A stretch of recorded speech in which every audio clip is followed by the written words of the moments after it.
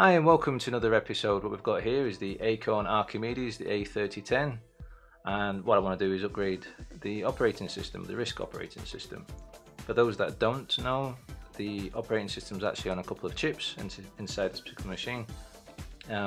It's possible to mess around with EEPROMs and stuff, and I've tried and I've used a fair few different EEPROMs of the correct style, but it seems that this particular motherboard just isn't happy with using those ROMs, because I know I'm burning the ROMs correctly because speaking to other people which have got it working, so I don't know what I'm doing wrong, or it's just that this particular machine doesn't like EEPROMs or the particular style of EEPROMs, because even though it's 27 C800s that I'm using, or 100 F1s, there seems to be different styles of those particular chips, even though they come from the same maker, and the ones I've been getting my hands on don't work. So I splashed out and bought the actual ROMs. A fair bit of cash for what they actually are. I know they're kind of rare, so yeah, I'd go that one out down the pub with over a pint. The thing is though, is that the update that you get from these, you can do from the hard drive, some update files, and that sorts it all out and everything. But for those that follow my channel, they'll know that I like it just to work. I don't want to use update files, I don't have to stuff, I just want it, if I can just turn it on and it works, that's fine. From a previous episode, you'll know that I've actually upgraded this to 4 megabytes already, so I'm used to getting in to the computer. Apart from this time around, I'm really gonna have to show you how to take off the shielding and everything like that. And then one other thing I want to do is the floppy disk ejector button. Some will know as well, when I first opened it all up, sadly it had broken off. What's really happened is that there's a couple of tangs on the sides here, and you press it so many times it snaps off. I was wanting to mess around and see if I can 3D print something to fix this, and I may well try again at some other point, but at the moment what I've done is sent off for this, and the only reason I've sent off for them is because I don't actually have any green filament for my 3D printer, so I'm using this, and it looks an awful lot stronger because it's a solid bit of plastic instead of the original where it was hollow. So let's have a look and prove that the operating system on the Archimedes itself at the moment is 3.10, so that's all nice and working. Everything else works fine, but it's just the serial port, as I say, and really it's just that I think it doesn't go as fast as it's supposed to be going. So let's turn it off, get this all open, get these installed, fingers crossed it all works. Let's try again.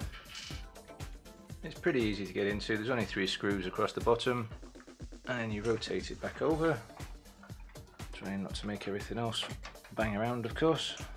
The video cable seems to have got a bit tangled at the back here.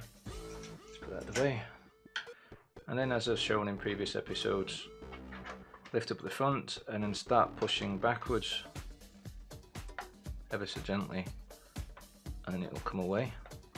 There we go. Let's put that out of the way, and then we've got the keyboard we need to take off. So there's 2 ribbon cables here, very gentle with them, of course. No screws holding it down. Basically there's like 4 pegs, sort of don't firmly hold it in place, but there's definitely a tight rest, let's say it that way. So you've got to be careful with them. Lift and then slide it towards yourself so the ribbon cables come out of that little slit in the shielding here. Again, gently put this out of the way.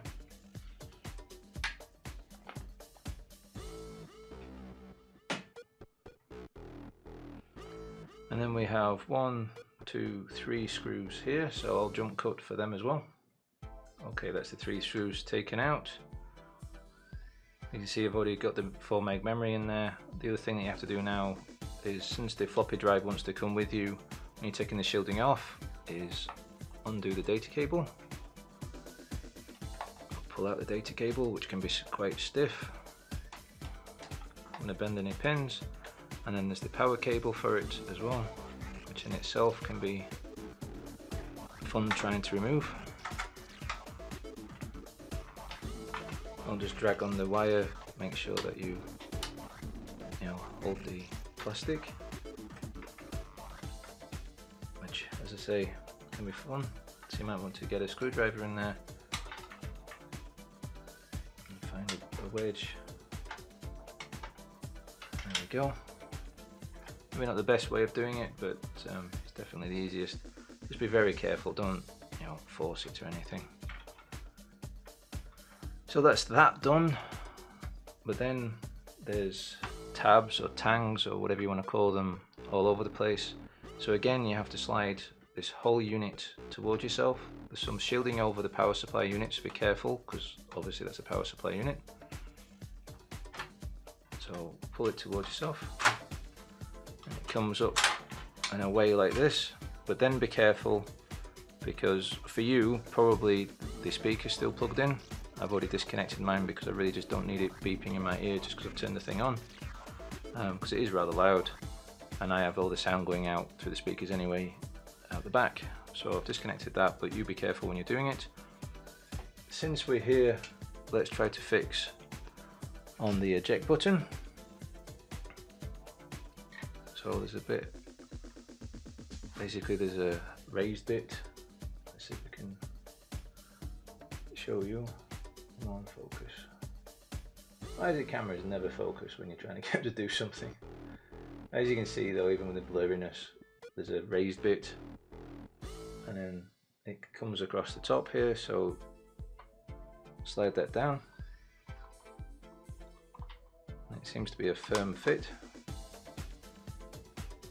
A very firm fit, in fact, to the point it doesn't want to fit. That's not very good. That's not just sliding in, and that'll be because actually where the plastic is, there's no gap for it to slide in.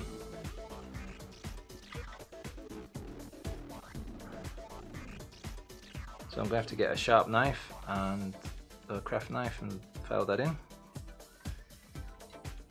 Okay, it sounds a little bit crazy, but after a bit of whittling and getting this down, as you can see I had two of them, but basically the bit on the inside needed whittling down a bit, and then to actually make it fit, I've used these and gently squeezed the top of the plastic to get it to the bottom. A bit scary, because the last thing I want to do is actually bend the metal to the floppy drive and everything like that. Everything seems to be fine. Stick a disc in. Well, it's actually a cleaner disc. Yeah, I just don't want to bend all the metal out of the way, that's what I'm worried about. Put a disc in and just press it gently. There we go. Job done. So let's get on with changing out the ROMs. Now that's the floppy drive sorted, let's get these chips out. Now I've noticed that the markings on this chip are the same as the markings on this chip, but these ones have a groove all the way down on the left hand side. I can only assume that's to show that pin 1 is on this side, like this one has a notch to show that pin 1's that direction. So let's pull these out. Let's notice though that this is 062 and this is 061. So let's take this one out first. Well, it doesn't really matter which order they get taken out, but let's take them out.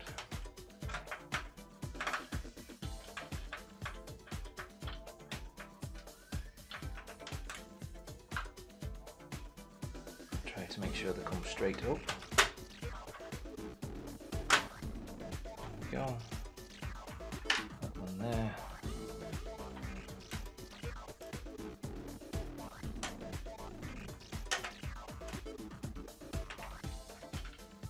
More fiddly with this kind of puller, but it does make it easier. Straight up, that's good.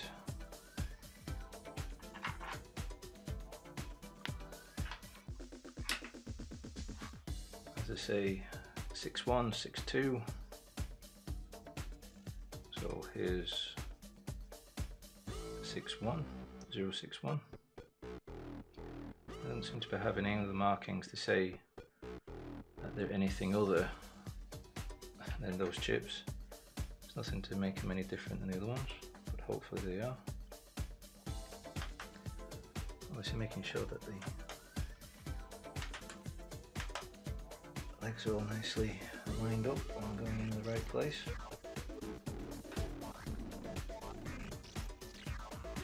So obviously we need to get all the keyboard and everything all back in again before we can turn it back on, because it will complain if it's not got the keyboard in.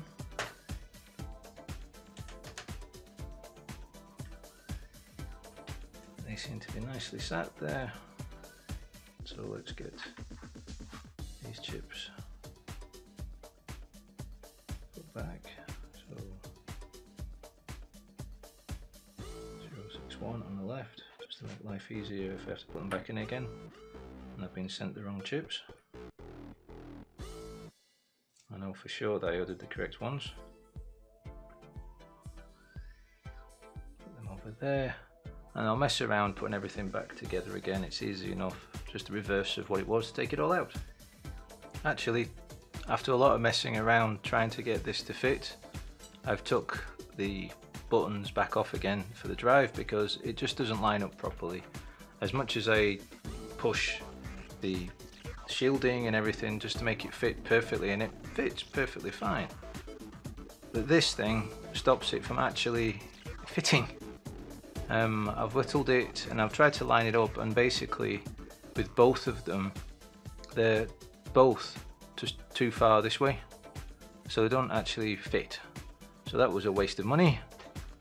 What I think I will do is go back to my idea of this, and what I'll do is print out a flat bit of 3D printed plastic, or even find a bit of plastic and carve it out, and then hold it in place while the drive is out and everything like that, and super glue it together so that the button is exactly where it should be, and even then I'll end up with the real button. So I'm going to do that in another video at some point, but for now let's get it all back together again.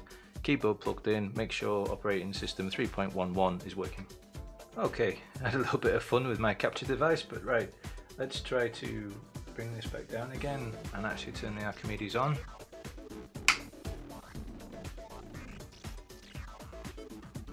Strange wonderful screens, not seeing anything. I'm getting no signal at all. Don't know why. Well, it seems like it's trying but not getting anywhere. So we'll turn it off again. Press and hold delete and turn it on with that. Get a red border.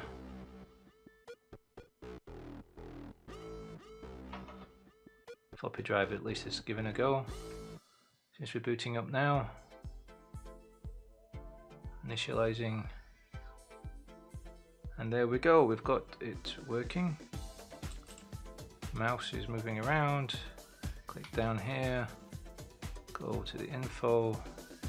3.11. So there we go. It works. Yay. Sorry.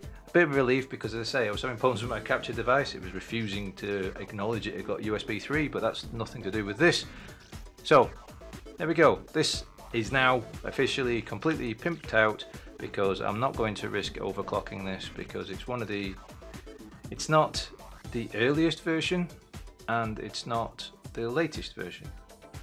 There seems to be somewhere sat in the middle, and I can add a crystal and all that sort of stuff, but I'd have to make a little PCB, and I just don't want to risk that, because this was quite an expensive computer, especially now that I've added the extra memory and bought the RISC OS 3.11.